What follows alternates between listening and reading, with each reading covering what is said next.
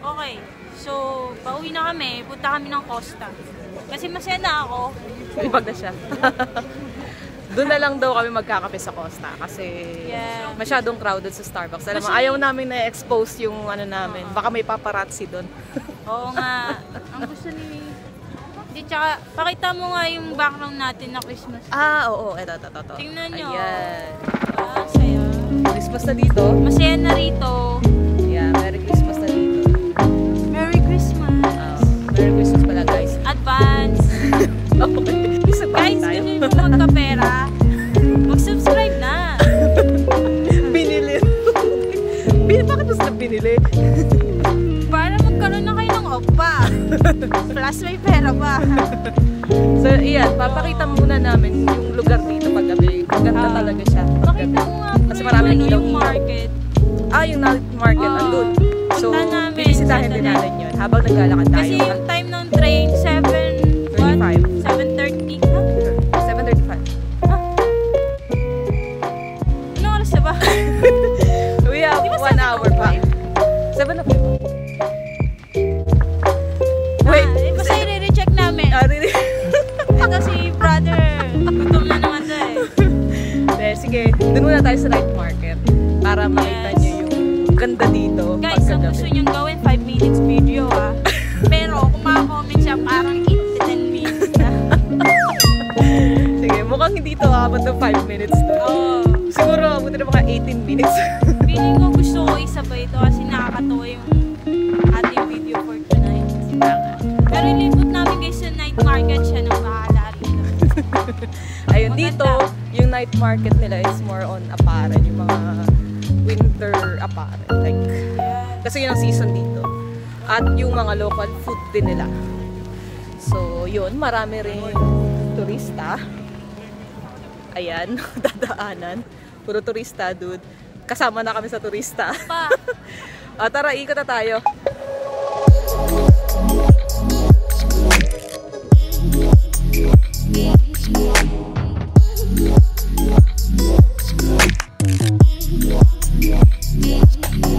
So, yan. Hindi naman siya ganun kalaki. Pero marami siyang stall. So, pagka gusto nyo ng mga souvenir items, collections. Tsaka yung mga local food nila. Local food. Dito, yung tradelnik at sausages nila. Yun ang trip na trip nila dito. Mahilig siya mga sausage. And hot wine. Imagine hot wine. Meron dito, ba? Meron sila. Saan yun? Dun sa kanina pinunta natin. Ay, mga churros. Churros yan, churros. So, masarap din naman ng churros.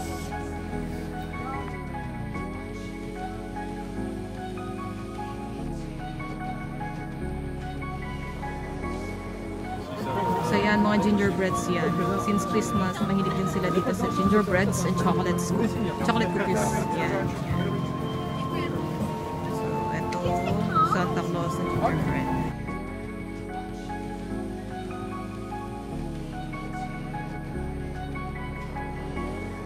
So ayun, naku-curious kami sa lasa ng gingerbread nila dito.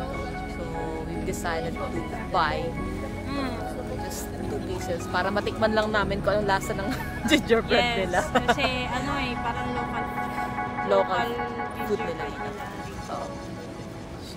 So tinanong namin siya kung ano yung best seller. So tinuro niya yung gingerbread.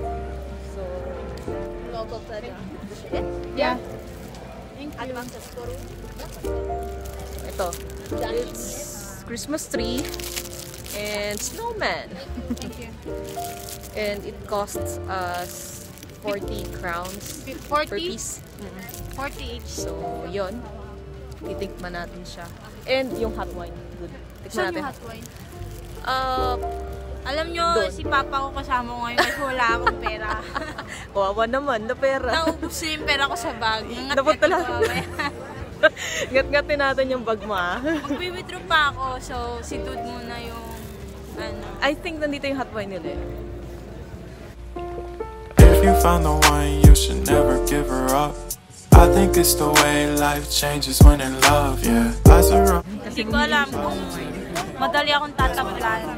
Hindi ko alam kung may alcohol content. Di ba normally meron? Meron. Pero more or less 1.5 alcohol content. Check lang natin.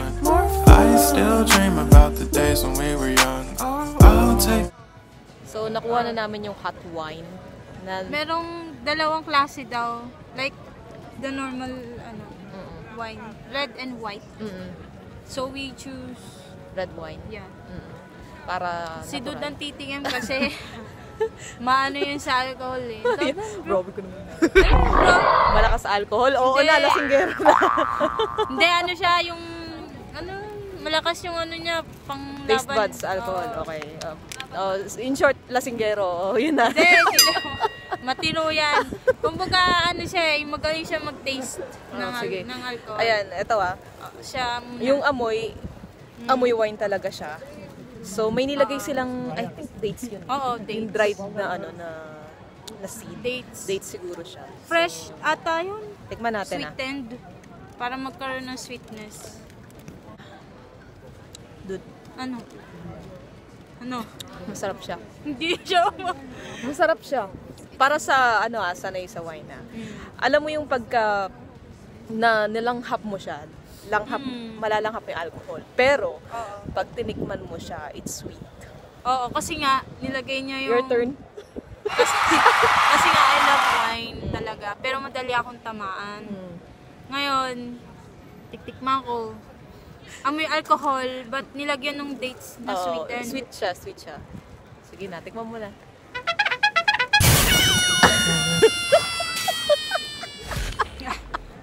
Sweet siya. Mas masarap siya kaysa doon sa mga wine na napili namin sa mall. Kumbaga, mas gusto ko siya. Yung lasa niya is medyo light, yung liquid. Though una mong malalasap yung alcohol, pagka nalunok mo na, sweet na siya, na light. Yung kasing nasa bote, parang medyo matapang siya. Alam mo yung humahagod minsan, or lasang-lasa mo yung pagka-wine niya. Eto hindi, parang may juice part. Wag mo nang pansinin yung reaction ko kasi ganyan lang. Basta Basta okay bro, no? Masarap siya. Diba nasa juice? Yung sa unang mo lang na nararamdaman yung alcohol. Pero wala. Pero masarap. Yung gingerbread.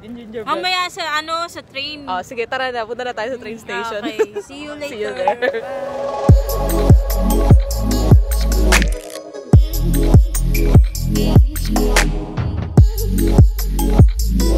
So, ayun. Bago kami pumunta ng train station, dumaan muna kami sa supermarket kasi si Dude, kailangan niya bumili ng kain. Kasi magluluto siya para sa pasok bukas. So, we're just having some shopping for our dinner and also for our meal tomorrow. So, ayun. So, dito, medyo affordable din. Huwag ka na mag-convert. Just consider the amount that you're earning here and it's fair enough. Yun nga lang, when it comes to taxation, it's quite high. If in Philippines, they've got 12%, dito, you've got 15%. So, but it's fine. I mean, by the way, ang mura sa kanila is meat. They were not eating seafoods kasi malayo sila sa dagat at sobrang mahal ng seafoods. But when it comes to meat, like beef, pork, turkey, chicken, and lamb, it's pretty cheap. Eto, pakita ko sa inyo yung mga price. Ayan. Actually, it's not yet sale.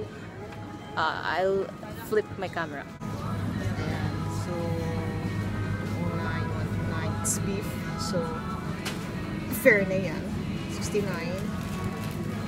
So, super mura talaga siya.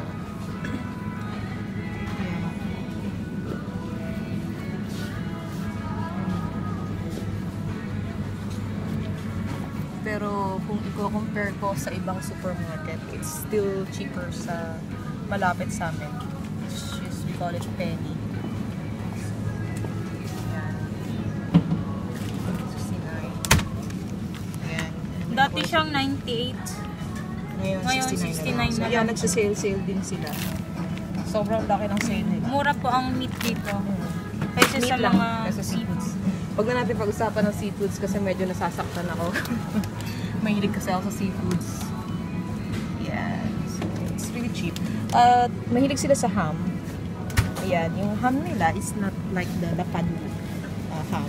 It's chopped. So, yan yung mga burong meat nila. It's delicious. Salami. Still cheap.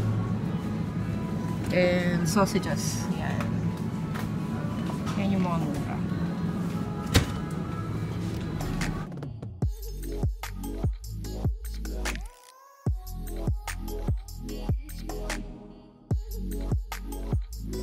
So yun, nandito na kami sa Masarikovo na Dratsi, yung train station papunta sa accommodation namin. So we're just waiting for the train. It will arrive at 7:35. So ngayon, ano pa lang, 7:20. So we have 15 minutes pa para tumambay. Yeah. So, ito, magre-review kami about sa wine, hot wine. Sobrang nakakainit siya ng katawan, kaya kailangan namin ng katabi. No, totoo yun. Kapag malamig naman talaga dito nowadays kasi winter na, malapit na mag-snow. Ngayon, yung pinaka-popular sa kanila is yung market nila, local market. And isa yun sa mga delicacy na specialty ng Prague, Czech, yung hot wine. So, pag pupunta kayo dito sa Central Prague, try nyo to sa winter. No? Sarap siya. Actually, yung benefits niya is nakakapagpainit talaga siya ng katawan. I mean, hindi yung ibang ano, but mawawala yung lamig mo. Yun. Sa una kasi, di ba yung sabi ko, yung sa unang inom mo, malalasa mo kagad yung alcohol na content niya. Yeah. Pero, and then matitikman mo yung sweetness at the latter pag nalunok mo na. But ngayon, habang tumatagal, nawawala na yung alcohol content niya. Siguro dahil lumalamig na, nawawala na. Parang kasing usok lang. And then, nag-aano na yung natural taste, which is sweetness. Siguro dahil din sa dates, di ba? So, ang akin, ang binili sa akin ni Dude ay snowman. Because I love snowman. Ang kanya ay Christmas tree. Ginagawa talaga akong babae nito ni Dude. Alam mo kung bakit, guys? Pink. Hindi ako pumili niyan. Ngayon, titaste ko siya kung anong lasa, kung may pagkakaiba ba siya sa mga ibang ginger food na mabibili natin sa mall sa Pinas. So, paano ko siya bubuksan? Doon pa kadadasalan muna yan. Ang higpit ng yakap.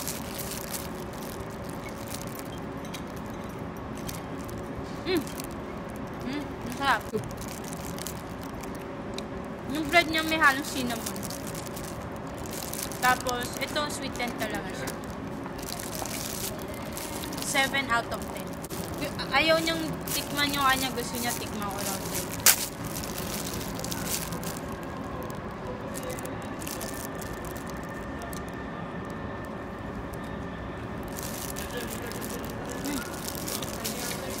Hindi siya ganun katamis.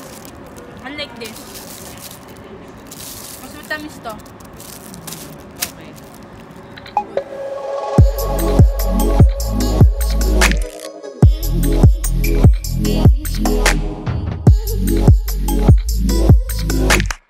Wala siyang masabi, guys. Paano lang ako? Kasi ako, fanatic ako ng sweets. So, kaya ko siyang i-rate. Okay lang sa akin yung lasa niya.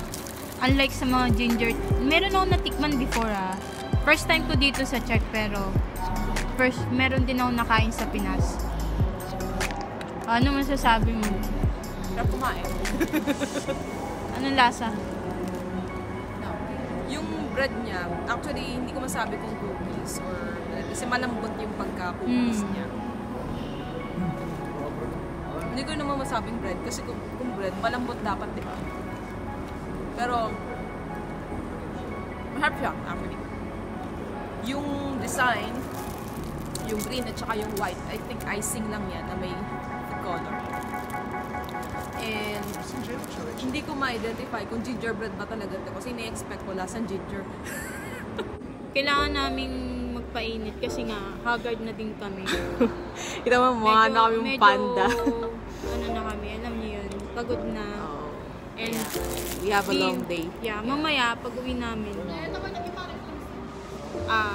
baka matulog na lang kami.